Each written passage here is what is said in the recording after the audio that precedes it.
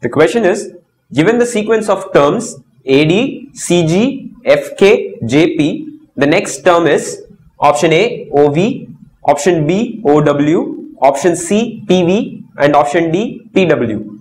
So this problem involves finding the pattern between the terms in the given sequence. So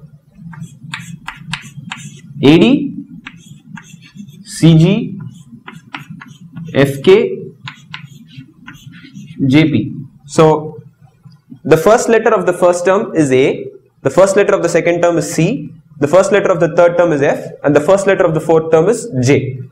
So see if you can find a pattern between A, C, F, and J.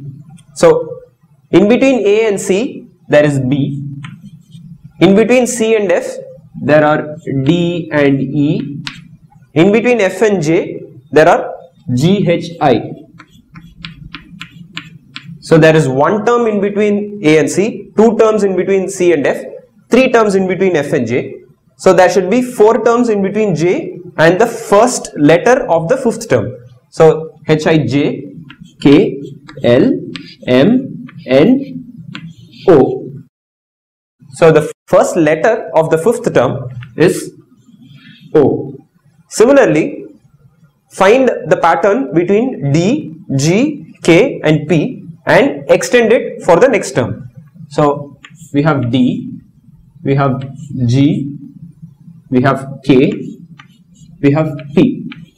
So in between D and G there are E, F, in between G and K there are H, I, J, in between K and P there will be four letters L, M, N, O, L, M, N, O.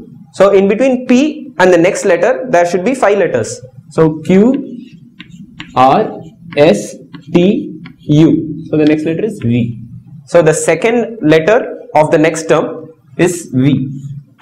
So OV is the right answer, which is option A. Option A, OV, is the next term in the given sequence.